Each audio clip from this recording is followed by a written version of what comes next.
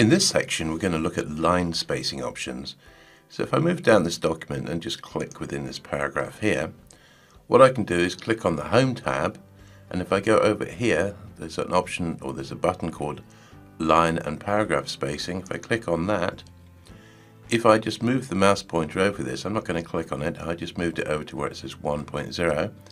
And if you look at the paragraph, as you can see, it's closed up. The default looked like that, which is 1.15.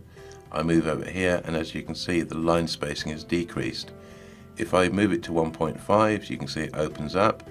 Move it to 2, it opens up more.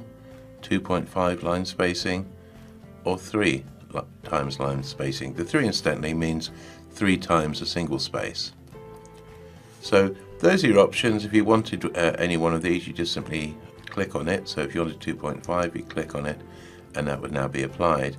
I'll click on the undo so we can go back to where we were, and what I'm going to do is click here and go to the line spacing options command here, and that brings up the paragraph dialog box, and as you can see, there is this spacing option down here. So if I click on the down arrow here, you can have single line spacing, 1.5, double, at least, exactly, or multiple. So you can change these exactly as you want. So if you wanted to say multiples, and I don't know, you want to say ridiculous like 6 times line spacing, it would now look like that. A little bit over the top, so I'll undo that.